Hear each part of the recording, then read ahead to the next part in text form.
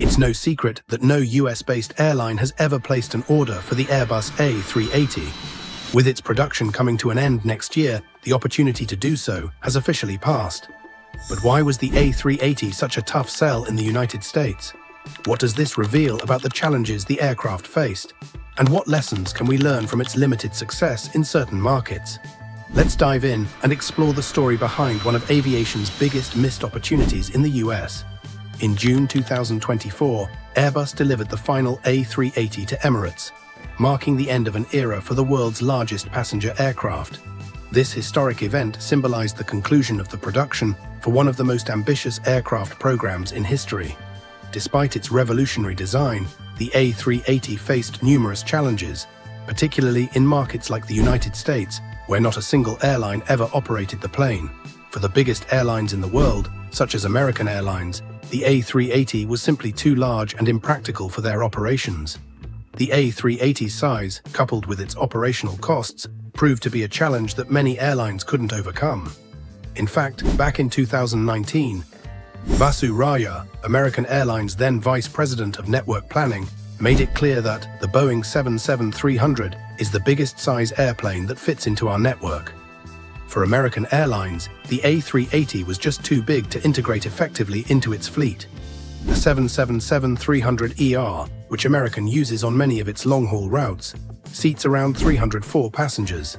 In comparison, Emirates' high-density A380 configurations can seat nearly twice that number, and even the lower-density versions of the A380 seat over 165 more passengers than the 777-300ER. This stark contrast in capacity highlights why American Airlines, along with other US carriers, found the A380 too large for their needs. The size of the A380 posed a significant problem for US airlines, but this wasn't a unique issue to American Airlines alone. Delta and United Airlines, two other major US carriers, also deemed the A380 too large for their operations. The US market simply didn't have the kind of high-demand, high-traffic routes that were necessary to fill such a massive plane consistently.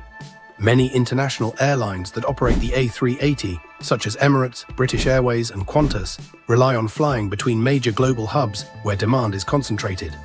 Emirates, for example, has taken advantage of its strategic location in Dubai to act as a central hub, connecting passengers from across the globe. By funneling a large number of travelers through one central location, the A380 is an excellent fit for Emirates' hub-and-spoke model. However, the United States is different.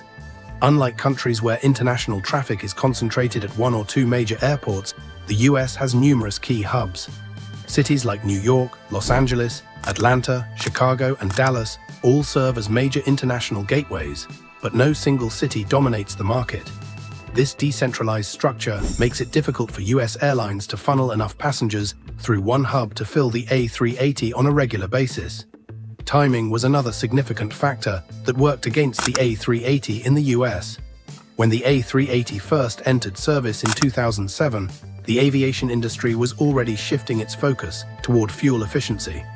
Rising fuel prices in the mid-2000s made airlines more conscious of their operating costs, and four-engine jets like the A380 were seen as too expensive to operate compared to smaller twin-engine aircraft.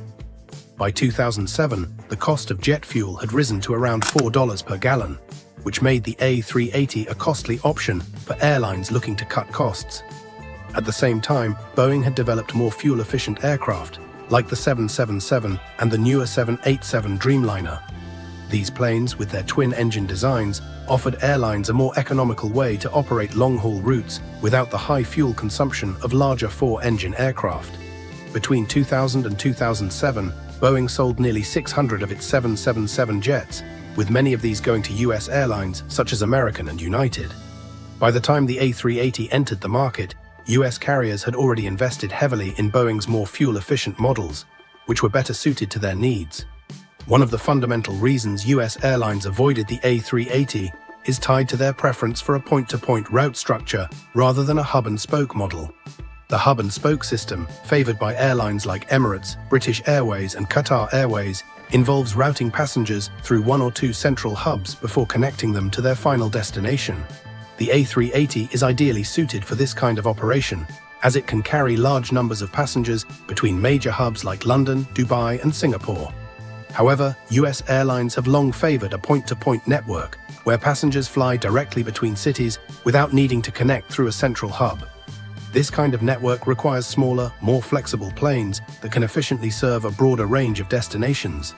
The A380, with its high capacity and need for high-traffic routes, didn't fit into this point-to-point model. Instead, US carriers opted for smaller twin-engine aircraft like the Boeing 787, which could operate on both long and short routes with better fuel efficiency. The flexibility and versatility of these planes made them a better fit for the diverse needs of US airlines, who didn't see the value in investing in the A380's massive capacity and high operating costs. As the aviation industry continues to prioritize fuel efficiency and operational flexibility, the future of the A380 looks increasingly uncertain. Many airlines that once embraced the A380 have already begun phasing it out of their fleets. Air France retired its entire A380 fleet in 2020, citing high operating costs and the availability of more efficient aircraft. Lufthansa, another European operator of the A380, has also scaled back its use of the plane. Even Emirates, the largest operator of the A380, has acknowledged that the aircraft's days are numbered. Although Emirates plans to keep flying the A380 into the 2030s, the airline has shifted much of its future investment towards smaller, more efficient planes like the Airbus A380 and Boeing 787. In the United States, the A380 never even had the chance to prove itself. From the outset, US airlines saw the plane as too large, too expensive, and too inefficient for their network needs. As the aviation industry continues to evolve, with a growing focus on sustainability, fuel efficiency, and reducing operating costs, the A380's time in the spotlight seems to be drawing to a close. The Airbus A380 will undoubtedly be remembered as an iconic aircraft that revolutionized the concept of long-haul air travel. With its double-deck design and ability to carry hundreds of passengers, it was a bold attempt to reshape the future of aviation. However, the A380's size, cost, and lack of flexibility meant that it never found a place with US airlines. Instead, American, Delta, and United all focused on smaller, more efficient aircraft like the Boeing 777 and 787, which were better suited to the point-to-point route structures and operational needs of the US market. Now that the last A380 has been delivered, the aviation industry is moving forward, with a focus on more flexible, fuel-efficient planes. While the A380 will continue to fly for years to come, its days as the flagship of commercial aviation are coming to an end. Do you think there was ever a chance for a US airline to make the A380 work? Or was it always destined to be too big for the US market? Let us know your thoughts in the comments below.